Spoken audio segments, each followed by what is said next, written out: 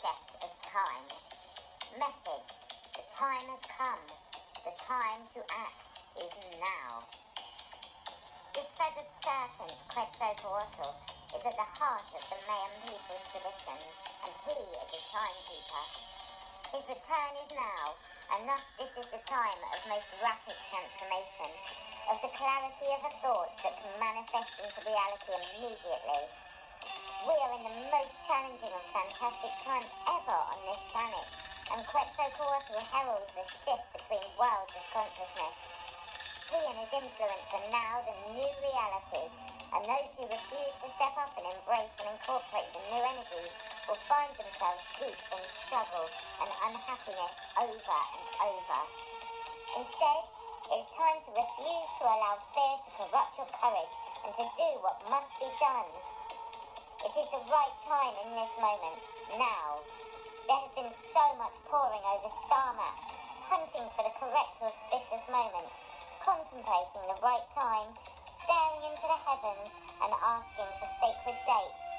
But what we wish to say to you now is that you must act. The right time will unfold as it is meant to.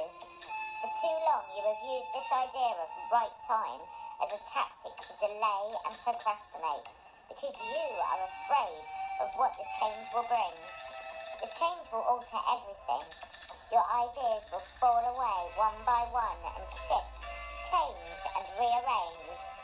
Everything will transform and nothing is certain, because we are in the time of prophecy.